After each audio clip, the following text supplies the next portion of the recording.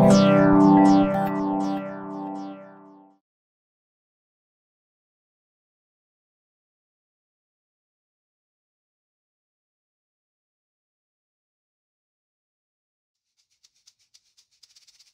procedure begins with isolating the hippocampi from P0 newborn rats. Each brain has two of these structures, one in each medial temporal lobe. Several hippocampi are collected in a 15 milliliter tube and dissociated with trypsin to a single cell suspension. Cell count and viability are determined using a hemocytometer and the trypan blue exclusion method.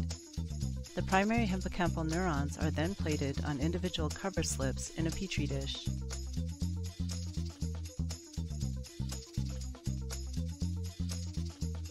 Hi, my name is Joseph Nunez. I'm a faculty member of the neuroscience program at Michigan State University.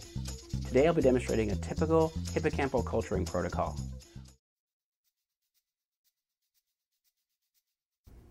Before we begin the hippocampal isolation, we need to make sure that all the tools are sterile. Spray down the culture hood with 70% ethanol and place the tools inside the hood. You will need 6 and 10 centimeter petri dishes, sterile poly-L coated glass cover slips, pipetters and tips, disposable pipettes, and an electric pipetter.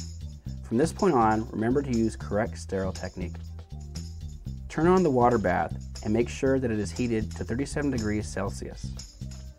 We will also need the following solutions that are stored at 4 degrees Celsius. Modified Eagles medium, or MEM, neurobasal, Hanks buffered saline solution, borate buffer solution, sodium pyruvate solution, and sterile filtered 20% glucose solution in distilled water. Take these frozen solutions